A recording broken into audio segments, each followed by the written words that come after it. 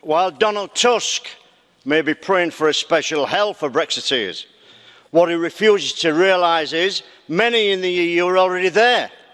What form of hell can be worse than watching the descendants of our wartime enemies seize control of our economy, culture, laws, rights and employment?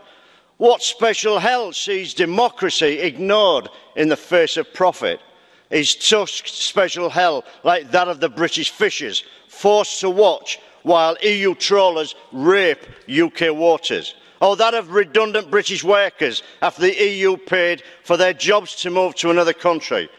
And what hell must it be for Britain's armed forces who face having to fight for a foreign flag?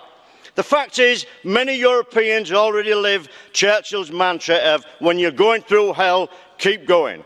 And that is why Brexiteers, Yellow Jackets, Greek protesters, the Catalonian movement and Italian, Polish and Hungarian nationalists will never be silenced. And all are simply keeping going through their own special hell.